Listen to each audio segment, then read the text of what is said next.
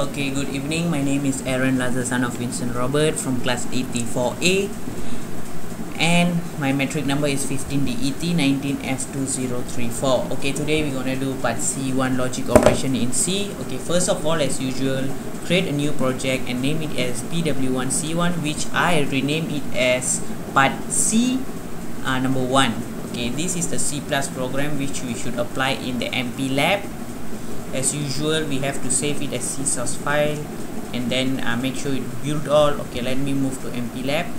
Okay, this is my project. I opening it. Here's my project, part C number 1. Click it.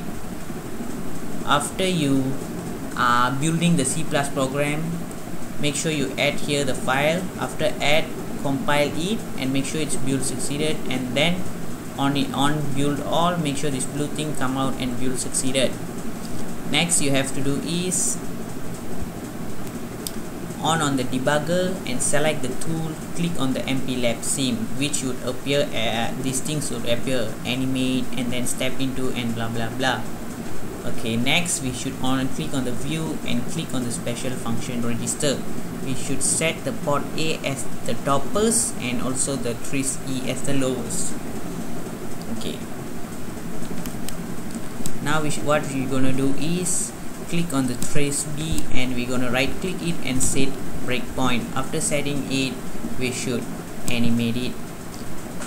After you animate it, so we're gonna write down this thing here. And how do I get these file registers are, first we're gonna click on the step into, we're gonna search for the port A, port B, C and D. Alright, and click it again, click it again and again, and you can see as port B is 0 times 0F. After you get that, you must write down here 0 times 0F, and then on again the step into, you can see as port C is 0 times 6C, and you have to write here 0 times 6C.